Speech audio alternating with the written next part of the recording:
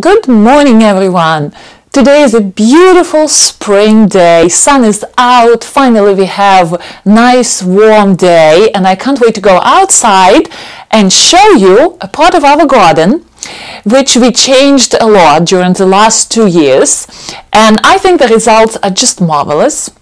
I think that it's a big improvement for our garden, and I can't wait to boast about it.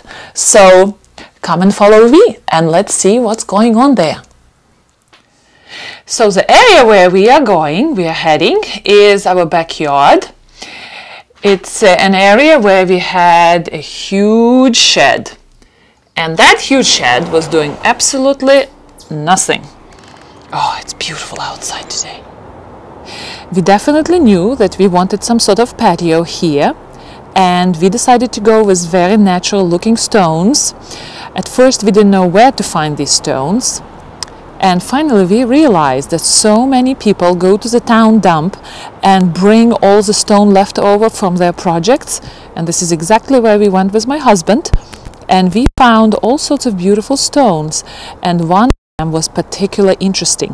I think it has a history to it, although we would never know the history to it. This one. It's a beautiful big round stone, very well polished and shaped. I'm sure it has many years to its life, and who knows where it has been, but now it's here in my garden. Hopefully it will serve us for a long time. Beautiful stone. I put it right in the center where we usually sit. All the stones were brought by us in the car here, and oh boy, what a job it was. Honestly, I didn't think that it will be so difficult. Let me go around here and I will show you from a different side. There is a lot of stone here. We had to travel several times around, just several times back and forth, just to bring all these stones in our minivan. And fun project, I must say. I did it myself, majority of it, and the way we did it, we just put the soil out for each stone and placed stones on the soil. We didn't do any gravel or any other level of foundation under the stones. Just take the soil out and put the stone in, and honestly I was hesitant how the stones will behave through the winter, but look, the whole 2 winters stone survived just fine, and they look very natural and very beautiful, I think. Plus kids helped me too. Before we installed our stones, we did the installation of raised beds.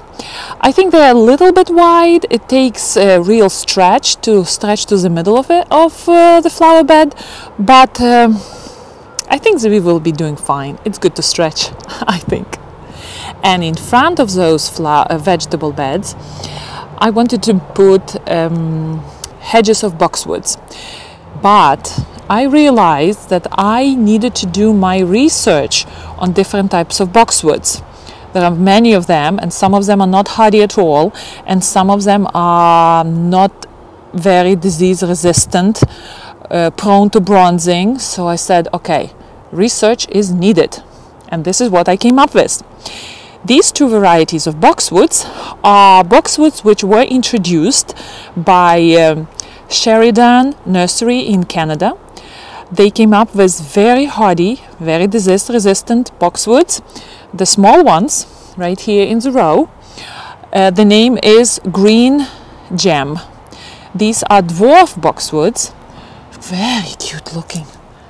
They're in the ground for 2 years already. I bought them probably as 1-year-old little things. They're doing very well. Oh, that's probably the ball from my kids doing damage. Oh well.